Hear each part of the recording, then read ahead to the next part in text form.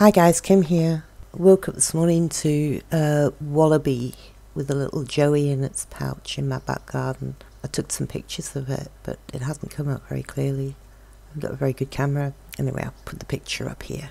So I wanted to talk about November the 7th being a great day to create a girl bowl. Been meaning to upload this video for a few days now and I've just been so distracted.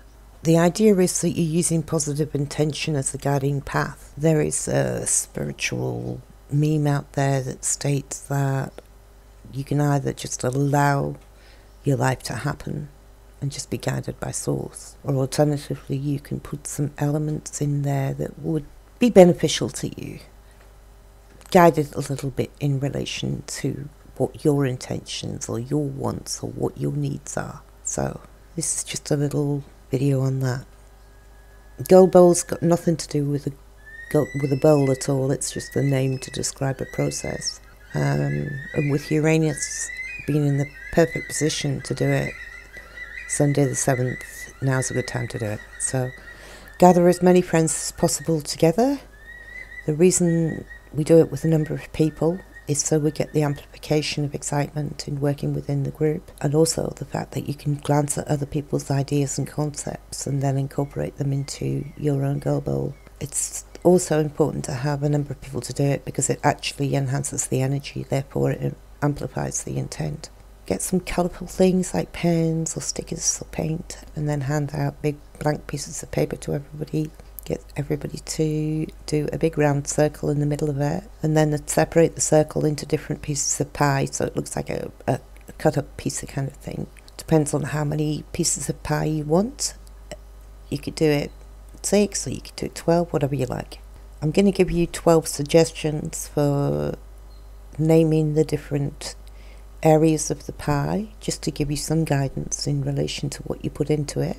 So the 12 suggestions might be 1, personal appearance, 2, possessions and income, 3, education, 4, family, 5, love, 6, health, 7, marriage or business partnerships, 8, savings, 9, travel, 10, career, 11, friends and social life, and 12, unseen realms, psychic abilities. And then you start imagining things that you might want to create or might inspire you or might help you. You can use my pure intent as a prefix for anything. Try and write as much as possible in single letters.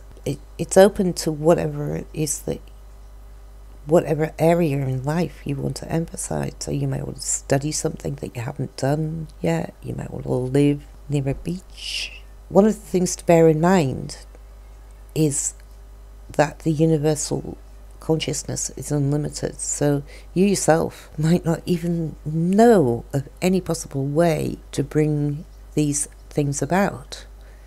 But by putting the intention out there, the universe can work towards bringing that into your life in completely unknowable ways. So just be mindful of the wording of what you want to express and try as much as possible to avoid such words as want or like, and instead just insert it as a one-word vision rather than describing it. Remember that we are creator beings. Once you've finished it, just store it away somewhere and then glance at it periodically. You will be amazed of how much of it comes true as the time passes. Anyway, if you've got any questions, I'd be more than happy to answer them.